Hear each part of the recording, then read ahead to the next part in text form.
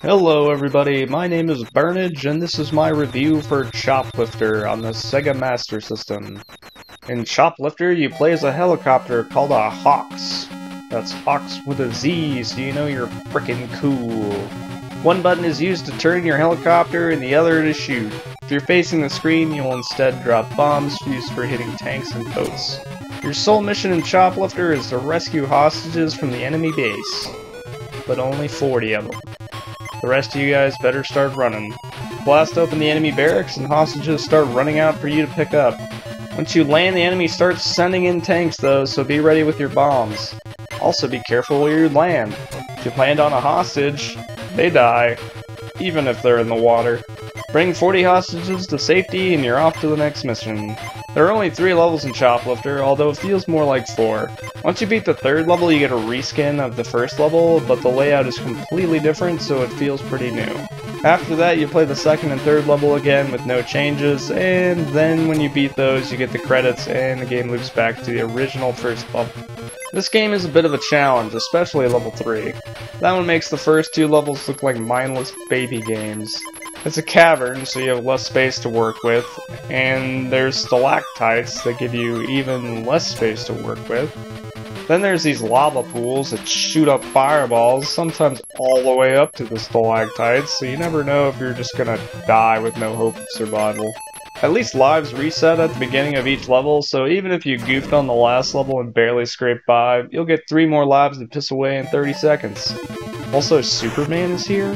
What am I doing if Superman is here? He could rescue all the hostages at the same time while taking out all the enemies, just swinging his dong of steel and probably also eating an apple or something.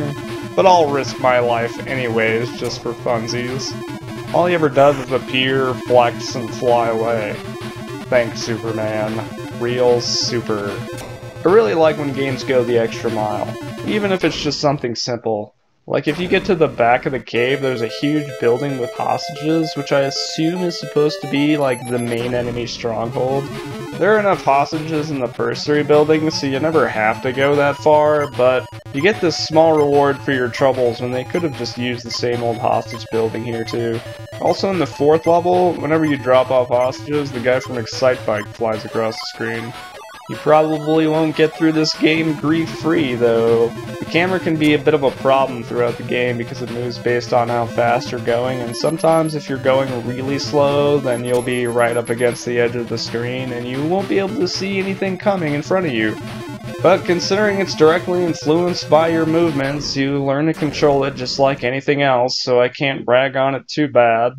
And those level 2 rockets, am I right? Just chillin' rescuing hostages, and I'm dead. No warning, just there one moment and gone the next. Choplifter is easily one of the more fun looping arcade-style score building games I've played, but I only recommend it to those who like a challenge. Unless you're satisfied with just beating the first 2 levels over and over. Those aren't all that hard. Like and subscribe, or when you're in need of rescue, you might just end up being that 41st hostage. Hope you liked the video, and I'll see you next time.